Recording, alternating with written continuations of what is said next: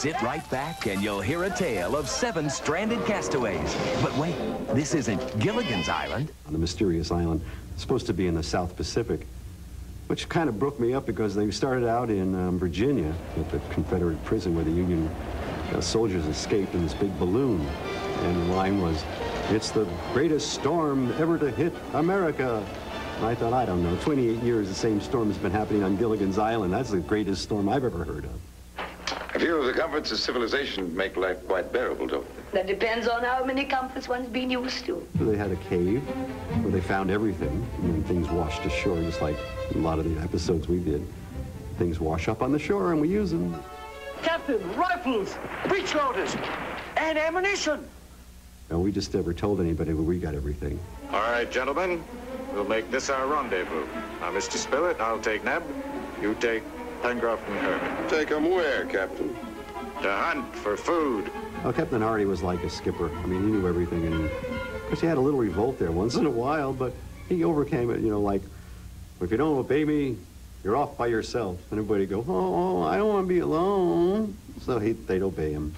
My name is Lady Mary Fairchild, and this is my niece, Elena. She was kind of like Mrs. Howell and Ginger kind of mixed together. You know, I mean, she was very rich. And she was also kind of sexy, so I figured that was kind of like putting 2 characters together, Mrs. Howell and Ginger. And the niece was, she was cute, you know, but Marion, I think, was cuter. I don't know how I let you talk me into it. Everyone's going to say it's far too short. Herbert won't. I'm certain he won't. The newspaper reporter was definitely the professor because he had knowledge about almost everything. I mean, the professor had 10 degrees in everything but boat building. At least they had somebody that could build a boat. I mean, for 100 episodes, we had nobody that knew how to build a boat, but we could build a raft, and guess what they did?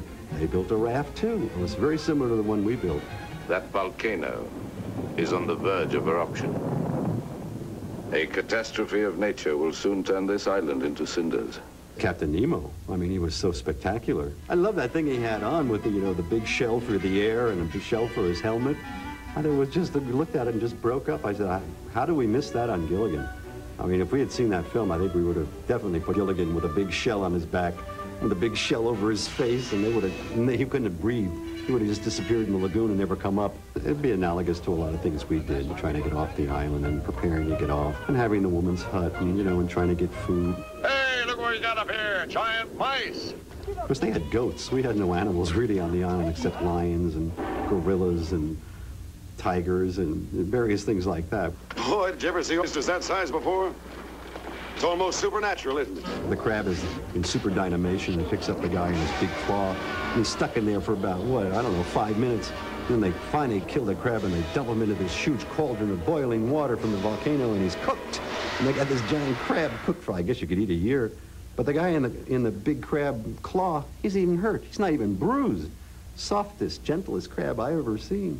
When the crab showed up, and it was so big, there might have been a conversation about, do you think there might be other things in this island that are big like this? No, they just took it like, oh yeah, there's just one thing on the island, and we just ate it, so it's really fine. But they never had the intelligence to figure out that maybe if there was one big, giant thing like this on the island, there might be other big, giant things, you know. Message of the movie was, don't get any kind of balloon, just stay out of balloons. If you get a choice, don't go if there's any kind of weather report saying there's a little storm on the horizon.